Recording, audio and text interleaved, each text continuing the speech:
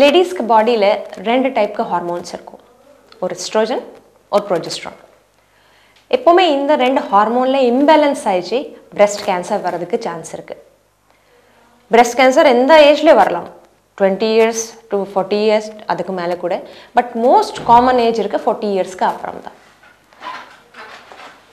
City சைட்லேயே ஒரு 20 லேடிஸில் ஒருத்தருக்கு பிரஸ்ட் கேன்சர் வரதுக்கு வாய்ப்பு இருக்குது.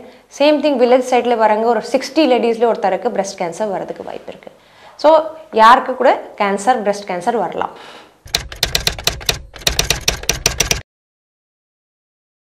ஸோ இதை ஒரு மூட நம்பிக்கை நம்ம சொசைட்டியில் இருக்குது. ஃபேமிலியல் கேன்சர் ஒன்லி 10% கேசஸ், 10% கேசஸில் மட்டும் ஃபேமிலி ஹிஸ்ட்ரி பாசிட்டிவ் இருக்கும்.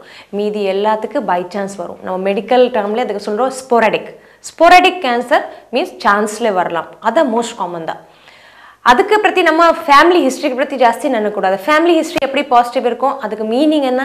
சப்போஸ் ஒரு குடும்பத்தில் ரொம்ப கம்மி வயசுலேயே ஒருத்தருக்கு கேன்சர் வந்துச்சா, ஒரு மேல் பேஷண்ட்டுக்கு, ஒரு ஜென்ட்ஸ்க்கு ஃபேமிலியில் கேன்சர் வந்துச்சா, ஒரே ஃபேமிலியில் நிறைய பேருக்கு பிரஸ்ட் கேன்சர் இருக்குது, இல்லை கருப்பை முட்டை கேன்சர் இருக்குது, இல்லை வேறு டைப்புக்கு கேன்சர் இருக்குது.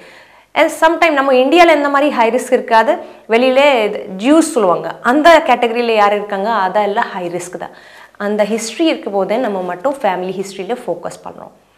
அதர்வைஸ் ஃபேமிலி ஹிஸ்ட்ரிக்கு எவ்வளோ வேல்யூ இருக்காது.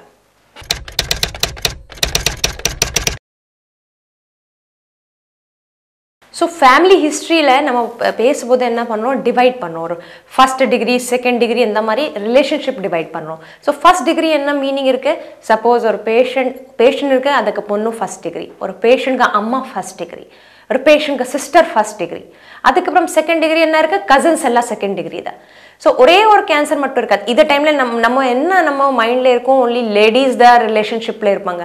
சில டைமில் ஜென்ட்ஸ்க்கு கூட, ஃபாதருக்கு கூட பிரஸ்ட் கேன்சர் இருக்குது, தென் டாட்டருக்கு ஹை ரிஸ்க்கு இருக்க சான்ஸ் இருக்குது.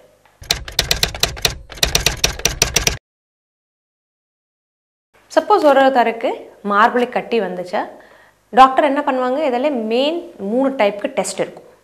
ஃபஸ்ட்டு ஒரு டாக்டர் செக் பண்ணி பார்க்குவாங்க, அதுக்கு பேர் கிளினிக்கல் எக்ஸாமினேஷன். செகண்ட் ஒரு ஸ்பெஷல் ஸ்கேன் இருக்கும். சில டைமில் ஏதாவது ஒரு எக்ஸ்ரே மாதிரி இருக்கும், அதுக்கு பேர் மேமோகிராம், இல்லை அல்ட்ராசவுண்ட் இருக்கும், அதுக்கு பேர் சோனோகிராம்.